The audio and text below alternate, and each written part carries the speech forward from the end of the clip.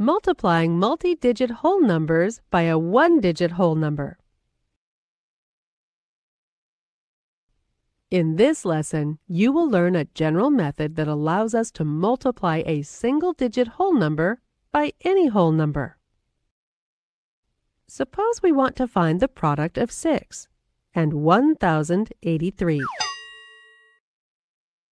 We can use this standard procedure of multiplication, and we start by arranging the digits into columns. The digits having the same place value must appear in the same column. So the ones under the ones, the tens under the tens, and so on. Now we multiply 6 by every digit in 1083 in order from right to left.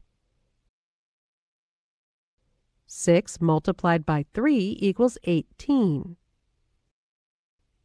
Remember, we can write only one digit in each place, so we write 8 in the ones place and carry the 1 to the next place. Next, 6 multiplied by 8 gives us 48, plus the 1 in the carry equals 49. We put the 9 in the tens place and carry 4 to the hundreds place. Be careful not to add the carry to the digit underneath it when doing the multiplication. This is because the additional carry is the result of the multiplication of the previous column. So it is meant to be added to our results, not multiplied again. Then we continue with 6 times 0 equals 0, plus the 4 in the carry equals 4.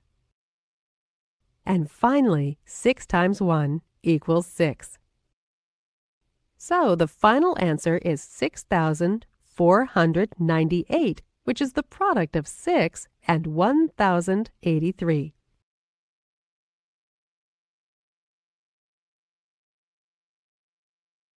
In this lesson, you learned how to multiply single-digit whole numbers by whole numbers using the standard method.